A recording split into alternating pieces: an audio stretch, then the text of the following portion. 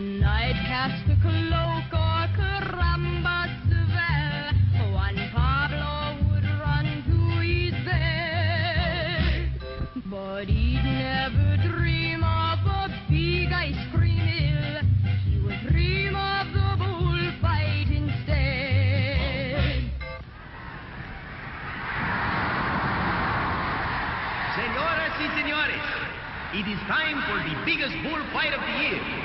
Today, we have the biggest bull ever to fight, El Toro Diablo, the devil bull.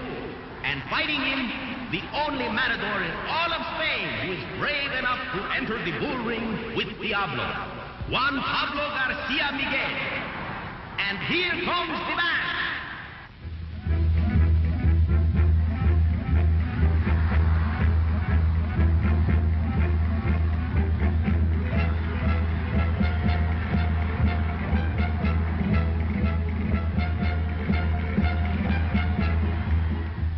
Now for the big fight, pitting El Toro Diablo, weight 2,452 pounds, 6 feet 8 inches tall, if you do not count his horns, which are 3 feet long, and the brave matador Juan Pablo Garcia Miguel, weighing 53 pounds, 3 feet 2 inches tall, if you do not count the act, which is 4 inches high.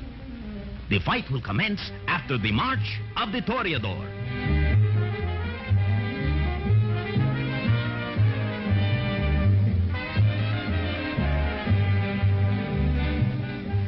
Señores y señores, it is time to start the big fight. Here comes El Toro Diablo.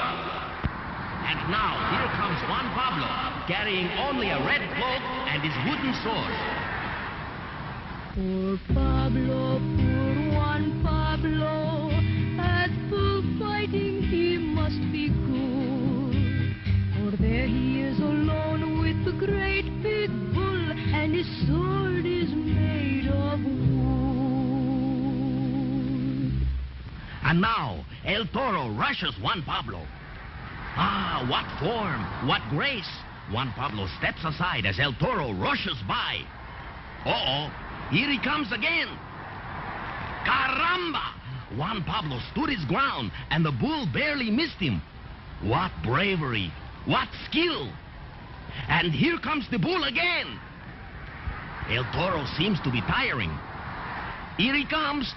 And boys and girls, Juan Pablo has ignored his sword and thrown the bull to the ground with his bare hands. And El Toro Diablo, the biggest bull ever to enter the bull ring, is just lying there. He is afraid to get up. And now, Juan Pablo pulls him by his horns and rides the bull around the ring. Hola! Strike up the band! In Spain, in the town